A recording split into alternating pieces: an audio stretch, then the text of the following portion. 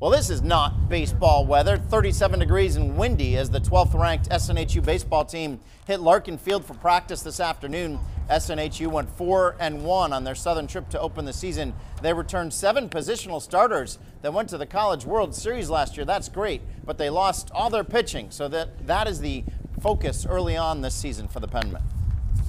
We've added some really good pieces via transfer, so I'm excited about the group. I just look forward to watching them play a little more and kind of making any adjustments we need to. Last year went to the World Series, and honestly, I think this is a group of guys that can do it again. So I'm hoping to go back, and obviously it starts today on this field, like getting better every day. So I think that's the expectation for all of us.